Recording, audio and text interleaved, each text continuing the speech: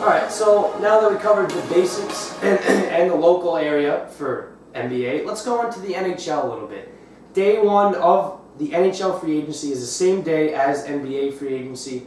A lot of stuff went down. The most money ever was spent on day one in NHL history in the free agency market. And we're going to go look at the local teams first. Before the free agency, the Devils made a big trade, acquiring Taylor Hall, the #1 pick in the 2010 NHL draft from Edmonton, and they gave up defenseman Adam Larson. How can I forget? Yep. And a lot of Edmonton fans are upset with this because they felt like Larson has not yet proven himself in the league. He's 24 years old, and he is a good defenseman, but he has not proven he will be that star-studded defenseman that they need. And Taylor Hall has proven to be a solid scorer. Right, absolutely. And, you know, the Devils need that. This is a team for years that, you know, we've watched them all the time. I mean, this team is built on defense. They have great defenders. You know, did they have some scores? Yes, they had Zach Parise. They had Patrick Elias. They had these elite scorers. But for the most part, this was a team that was, you know, we're going to hold the team to 0, hopefully score 1 or 2 goals and get a win.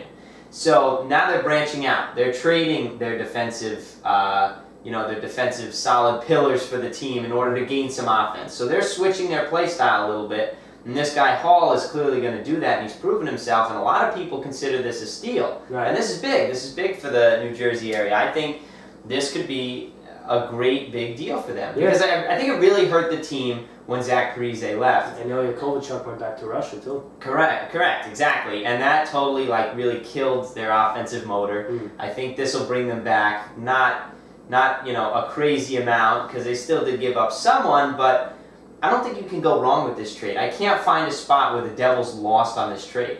I can't. I mean, and a lot of people think, well, they lost Adam Larson. He was one of the best guys on our team last year. Well, they did sign a guy from Pittsburgh who did just win the Stanley Cup, Ben Lovejoy, to a 3-year contract. He is a defenseman, so they made up for that loss right there. Right. He is a solid player, and a lot of New Jersey fans should be happy with the GM, Ray Shero. He is bringing the guys that he worked with in Pittsburgh over. And I like the Pittsburgh pick. I mean, I'm not a Pittsburgh fan, but the guys on that team are good. And it's good to have those connections because it's like the Knicks bringing in Bulls players, we're bringing in Pittsburgh players. And those guys just came off a championship. Right. So, I mean, they got some experience in the playoffs, Yeah, so maybe that'll bring them there.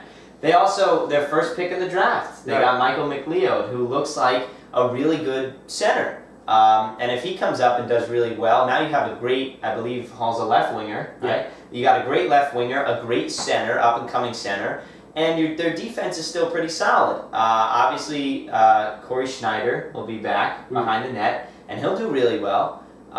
So this team can really excel this year, do way better than they did last year. I think, like Mike was saying this whole episode, hockey, it looks like, and basketball, New York really had nothing. New York and New Jersey had nothing to cheer for, and I think this year we're starting to see that the rebuilding is coming to flourish, and we're starting to get better and better on all sides, and it's looking pretty good. Yeah. So because the Rangers really haven't made any moves, and on top of the fact that we are Devils fans, let's go right into the New York Islanders moves that they made on day one of free agency. They lost their key scorers in Kyle Opozo and Franz Nielsen. They also lost a key defender in Matt Martin. So they decided to bring in a left winger in Andrew Ladd to a 7-year contract, which is absolutely big for the team. Last year they were in playoff contention, but they were always missing that one little piece. And they lost those 2 key scorers in Opozo and Nielsen, so they had to bring in that talent, and they decided to bring in Andrew Ladd.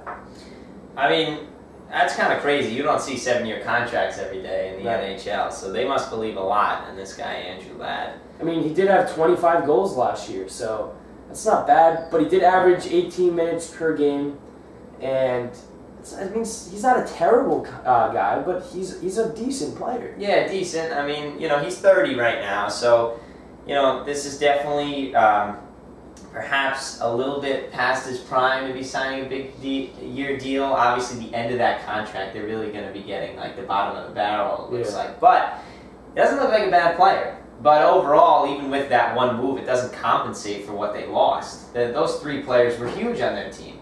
It looks as though this team is in a total rebuilding phase.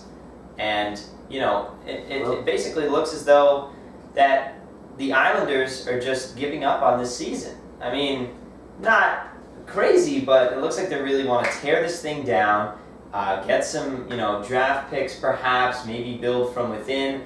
But they're obviously not going to do as well as last year, at least looking at their roster. Right.